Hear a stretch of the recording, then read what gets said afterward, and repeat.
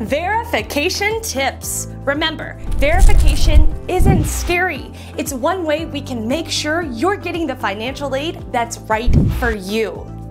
I'm doing the verification worksheet now. I don't want to mess this up. What should I know? Great question. Here's some tips on how to avoid errors or delays in verification. Complete the form yourself. The verification worksheet asks questions about the student's situation. That's you. If a parent or anyone else does the worksheet for you, they may answer the questions differently than you would. We suggest you fill out the worksheet first. You can send documents to us later. Your to-do list will guide you through which documents are needed.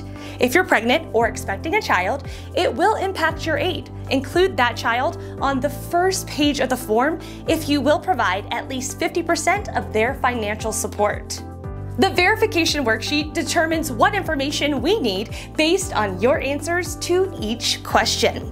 Read over the question and your answers carefully before you submit. You may not be able to go back and make changes. Some students run into a speed bump with their parent's signature.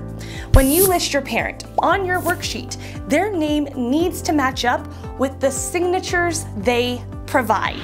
For example, if your mom goes by her middle name, Carol, and that's how you list her on the worksheet, if she signs the document using her first name, Sandy, it may look like a different person to us.